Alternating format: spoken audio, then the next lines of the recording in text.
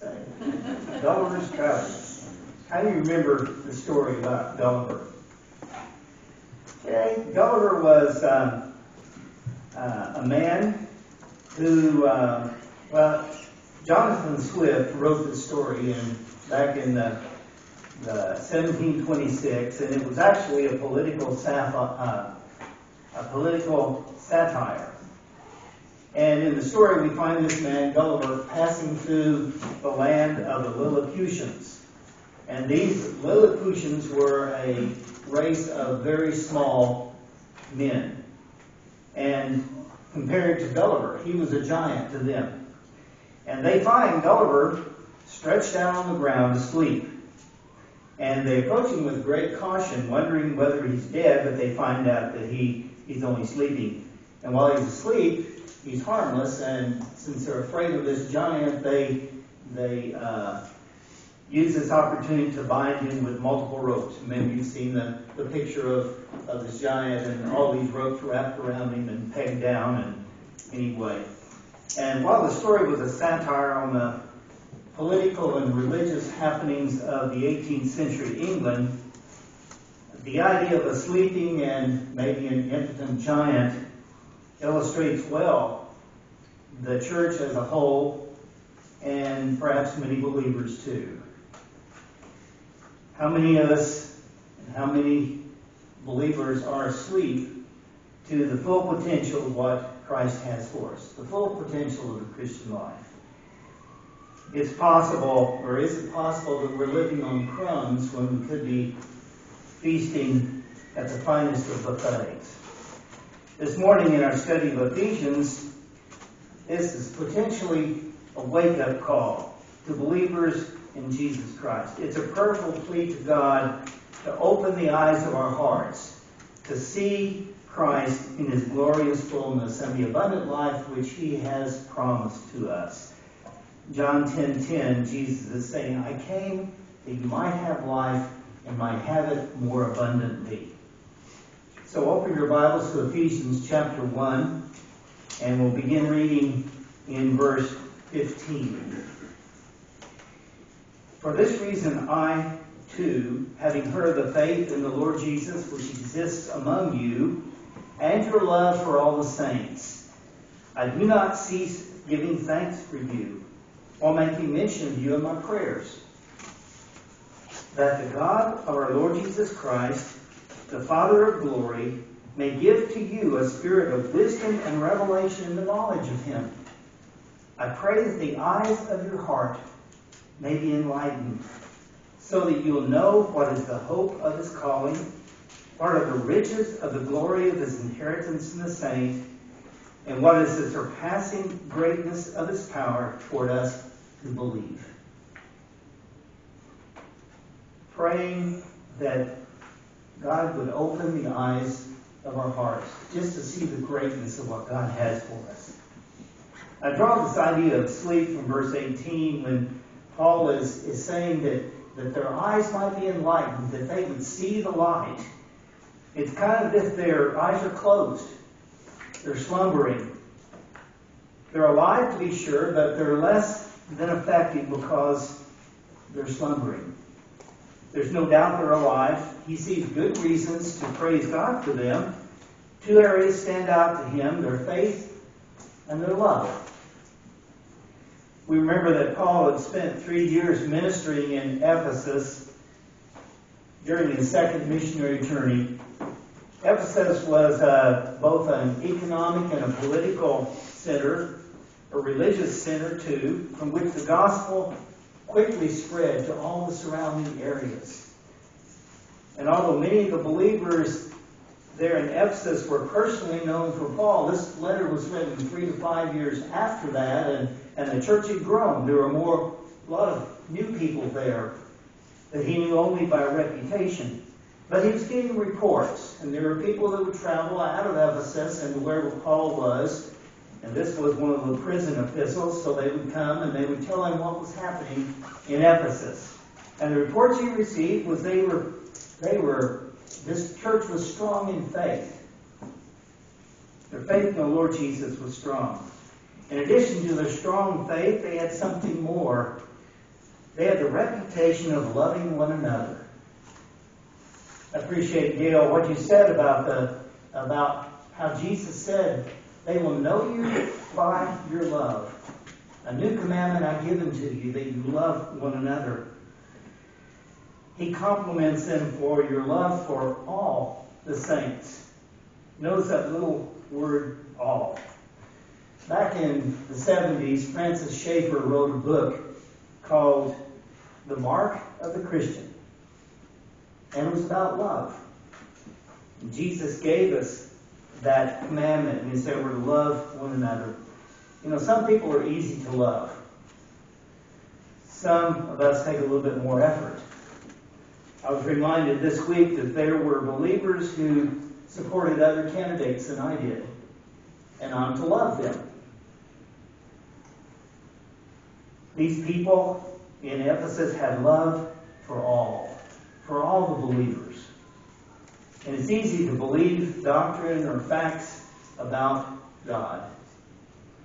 It's quite another matter to demonstrate our faith practically by loving one another, especially those who are a bit harder to love. And love truly is the mark of the Christian. I have to ask myself, could it be said that I'm primarily identified as a Christian by the love I show to others? Paul was convinced of their spiritual vitality by their faith proven by love. And having heard of this, he assured them of his unceasing prayers. This passage is a prayer of thanks to God. But it also serves as a prayer of challenge to us. For even though the church was filled with faithful and loving believers, he knew few believers really maximize their potential in Christ. That's why Paul wrote this letter, to help them understand, help us to understand and experience all the blessings that God has in store for us, all the benefits of our relationship with God. They've made a great beginning, but perhaps they were in danger of settling for crumbs when they really could be feasting. And that's where the idea of alive but asleep comes into play. We believers, including those in Ephesus over 1900 years ago and today, can easily become like slumbering giants, capable of so much, having so much innate strength in the Lord, but using so little of that power. We can become complacent. We can become self-satisfied. We can sluggishly lie around, perhaps even sleep, accomplishing only a fraction of what God would have us accomplish. And after a while, we convince ourselves, well, this must be all there is to the Christian life. Have you ever wondered, as I have, that perhaps I'm just scratching the surface of what God desires for me? Just living on the outskirts of God's blessings and power.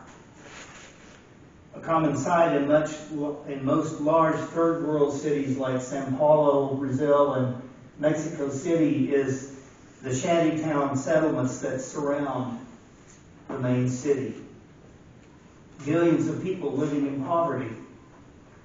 So many believers live in spiritual shanty towns, never venturing into the center of the city where the King resides.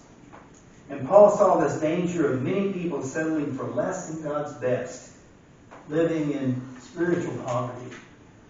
And he's writing these words to whet our appetite for what's possible and what is ours, because we're children of God.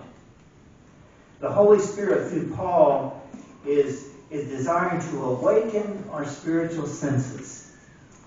And the prayer of this great apostle is that God would stir us up, creating a hunger within us to know God better.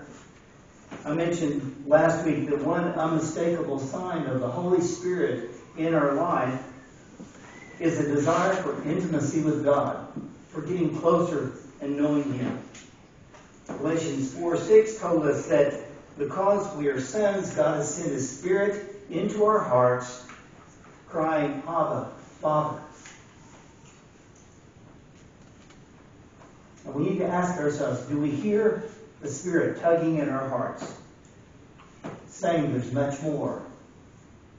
Would you move closer?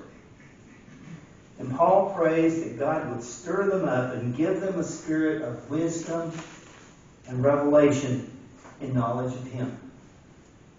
This is a crucial step in moving toward God.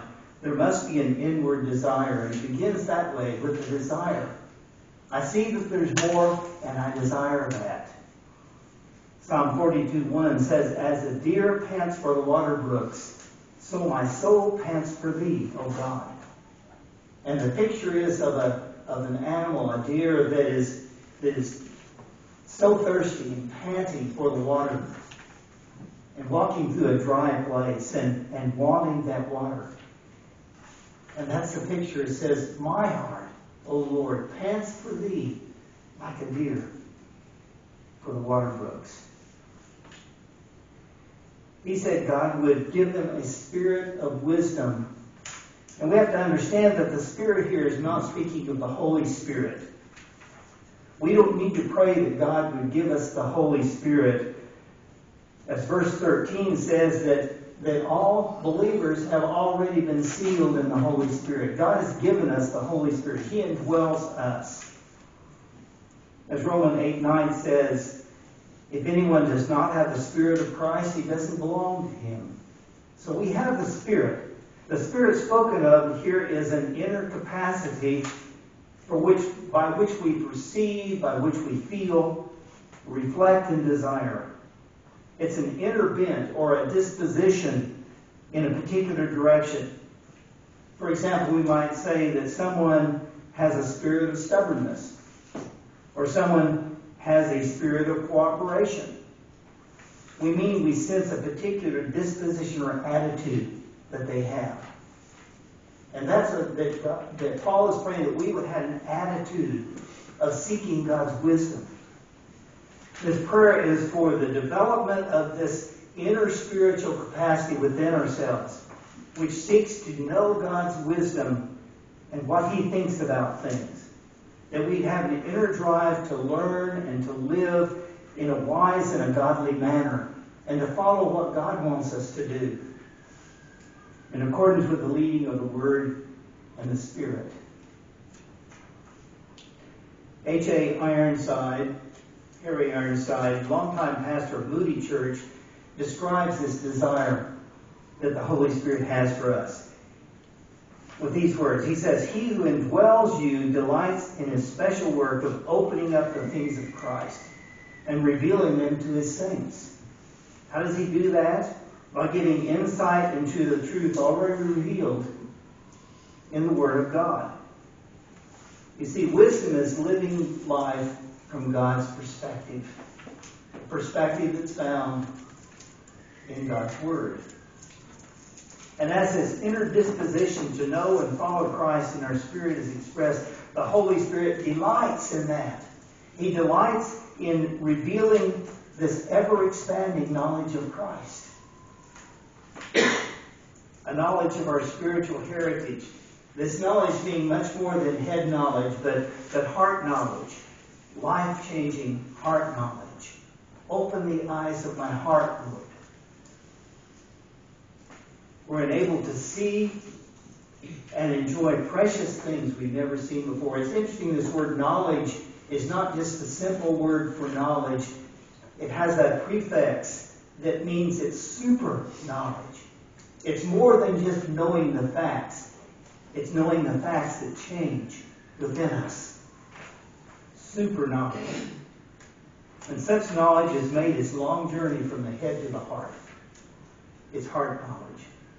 The prayer continues, building precept upon precept. Paul prays that we would come to experience a new world of hope and riches and power. Look at verses 18 and 19 again. I pray that the eyes of your heart may be enlightened so that you will know what is the hope of His calling, what are the riches of the glory of His inheritance in the saints, And what's the greatness of its power toward us who believe? Luke records the record of two disciples walking down the road to Emmaus. It was right after the crucifixion of Jesus, and they were downcast and they were depressed by the terrible things that had happened in Jerusalem. The Lord joins them, but they don't recognize him. He walks along with them as a stranger and begins asking them questions. And they said, well, haven't you heard all these things that have happened in Jerusalem? He says, well, what things? And then they said, we thought that Jesus was the Messiah, but he was crucified and buried, and we just don't know what to do with that. But then he begins to open up the Scriptures to them and explain all the Scriptures in the Old Testament of how the Messiah had to die, but that he would be resurrected. Remember what they said afterwards, after they reflected on his words. Were not our hearts burning within us as he was speaking to us, as he was explaining the Scriptures to us? This burning of heart represents what happens when the eyes of our hearts are opened. It's been described as the enlightenment, the inflaming of the heart, so that it becomes alive and is deeply stirred and moved. And that's what God desires for each one of us, each one of his children. That God's truth becomes so real that it burns in our hearts and captures our full attention so that we can't help but respond to it. And perhaps you remember a time in your life where Jesus completely captured and captivated your heart. And we would ask, is that a rare experience for you, or is it something that you experience often? Is it something that you long to experience? That it would become more than just an occasional thing, that it would become something that motivates, that changes your life, that becomes the motivating force in your life. In the last chapter of Ephesians, we learn that we're involved in a great spiritual battle. It rages around each one of us at all times. There are great and powerful spiritual forces in the unseen world that attempt to bind and darken and blind us to what God has in His truth. And since there are spiritual struggles, we fight them only with spiritual weapons. And notice that prayer is the weapon of choice, as we are armored up to loosen this grip of darkness on our minds, this spiritual blindness. Paul has three distinct petitions. The first of this is the hope, that we would know the hope of his calling. So what is the hope of his calling? What has God called us to? He's called us to himself. If we read in the words earlier in this chapter, God has blessed us with every spiritual blessing in the heavenly places in Christ, just as He chose us in Him before the foundation of the world. The hope of His calling is that we are secure in Him. He has called us, and He has sealed us, and we are His children. And one day we're going to see Him face to face. That is our hope. And we're going to become like Him in holiness, free from all the constraints of sinful flesh, free from the presence of sin completely. That is the hope of His calling. That He's called us to salvation. That He's called us and He's redeemed us. And Paul is saying that I pray that the eyes of your heart would be enlightened, that you would see the hope that you have. It transcends everything else. And all circumstances, whatever they might be that come into our life, that we have the hope of His calling. And that we would grasp that. We would live in that hope. That He's going to return. He says, I go and prepare a place for you. He's going to come again to take us where He is. I find the words of John MacArthur to be compelling. Until we comprehend who we truly are in Jesus Christ, it's impossible to live an obedient and fulfilling life. Only when we know who we are, who we really are, can we live like who we really are. Only when we come to understand how our lives are anchored in eternity can we have the right perspective and motivation for living in time. Only when we come to understand our heavenly citizenship can we live obedient and productive lives as godly citizens here on earth. Our citizenship is in heaven, the hope of His calling. He also prayed that we'd know the riches of the glory of His inheritance in the saints. In verse 6 we read of the glory of His grace, and now we see the riches of that glory. And what is the riches of that glory? It is the church. It is us. We now enjoy the riches of grace, and by we're going to enter in and enjoy the riches of His glory. It speaks not about the inheritance we will receive, which will be glorious, but that we are God's inheritance. We belong to God. He paid for us. We're His property, and it's His delight to involve us in His great plan. And as we make ourselves available to God, to be used by Him, then He begins to open up vistas of fulfillment and enjoyment that we would never have imagined. I hope as you found this to be true in your life, that there is joy in serving Jesus. Now realize that the enemy is going to tell you just the opposite of that. Our enemy is going to tell us that serving God is dull, it's drab, it's dreary, that it's duty. Understand, if we listen to that voice very long, it becomes kind of a self-fulfilling prophecy. Our old selfish nature takes joyful service and turns it into dreary duty.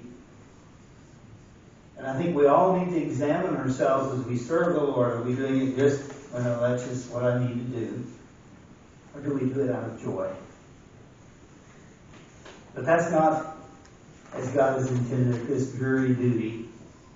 The Christian life is to be an exciting adventure as we step out and take risks for doing something new. So many people sit around waiting for God to lead them to do something significant in their lives. Listen, God has already equipped us and given us every spiritual blessing. We have His Holy Spirit, and our job is just to step out in obedience and do whatever presents itself. It's kind of like the little saying that says, bloom where you're planted. Each one of us has a unique circle of friends, a unique circle of influence. Now, our circles of influence overlap each other, but you have a group of friends and you have a relationship with those friends and acquaintances that nobody else in the world has. And God wants you to be a light to all those people in however way that He leads us to do that. God delights to involve us in the most exciting adventure possible, the service of the King.